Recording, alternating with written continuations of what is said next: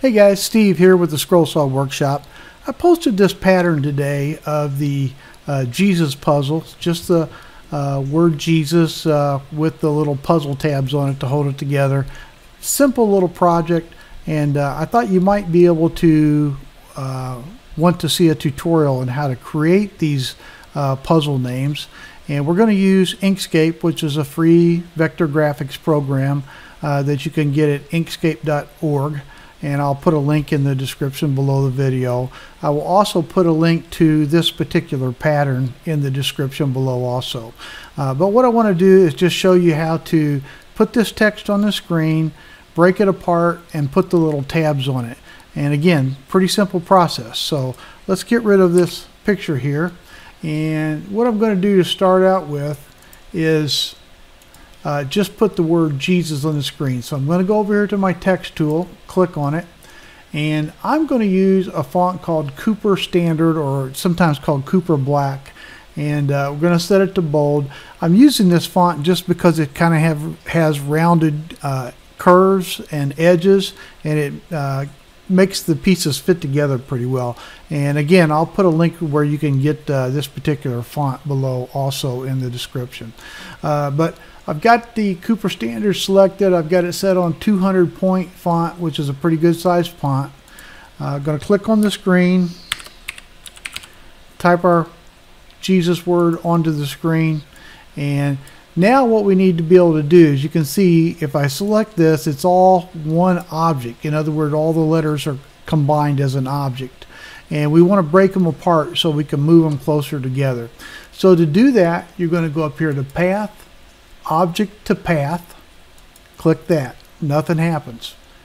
Then you're going to go to Object, Ungroup, and you can see now each individual letter is an individual object which we can move closer together.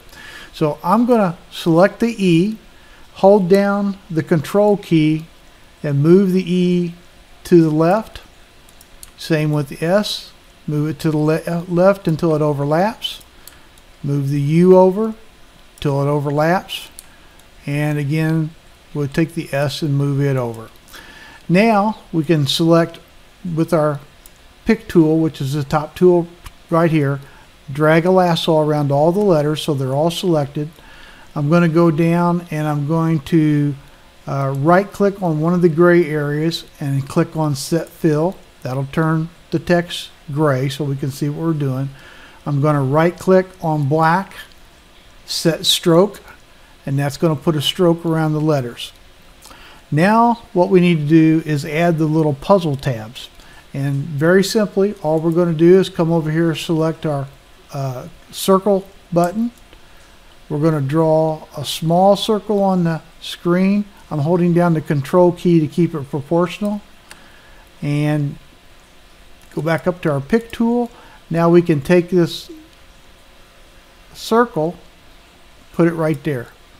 I'm going to right click on it, hit copy, right click, paste. I've got another one. I'll move it up here, right click, paste, another circle. I'll move it right here, right click, paste. I'll move it over to the S. Now we've got our tabs, but they don't look quite right because they're not welded to the letters. So I'm going to take, and with my pick tool selected, I'm going to click on the circle, hold down the Control key, hold down the Shift key. Now we've got both of these items selected. I can go to Path, Union, and you can see now that circle is welded to the S. Do the same thing here, hold down the Shift key, Path, Union, select the circle, select the S with the Shift key, Path, Union, select the circle, select the E, Path, Union, and now you can see we've got our puzzle which is ready to cut.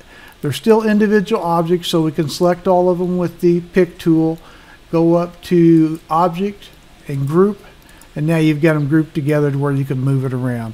You can print this out. paste this to a 3/4 inch thick piece of wood, cut it out, and you've got a puzzle. Now obviously you could do this with any name. Some letters fit together a little better than others. You may have to, you know, jumble them around just a little bit to get exactly what you want. But it makes a cute little puzzle for kids. They seem to like them. So quick tutorial there. I'm Steve with the Scroll Saw Workshop. Thanks for being with me here at the Scroll Saw Workshop, and we'll catch you next time.